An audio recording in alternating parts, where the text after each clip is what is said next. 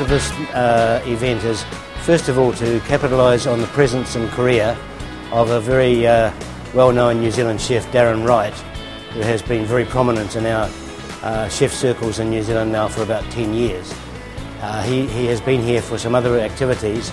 and so we talked to the Novotel about working with them on a promotion while Darren was in Korea to promote New Zealand grass-fed beef. So the purpose is we are trying to work with the hotel here to have the chefs understand the merits of New Zealand grass-fed beef, and to have the consumers or the customers of the hotel come in and enjoy New Zealand grass-fed beef cooked by a New Zealand chef in a very high-quality Korean hotel. New Zealand grass-fed beef, well, as the name suggests, the first and perhaps biggest distinguishing factor is that New Zealand beef is produced from cattle who are raised solely on natural pasture grasses. They range freely throughout the year in a stress-free environment and really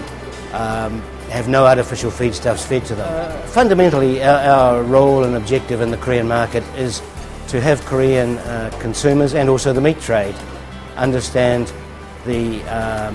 benefits of New Zealand grass-fed beef, and ultimately to enhance and increase our consumption of New Zealand grass-fed beef in the Korean market.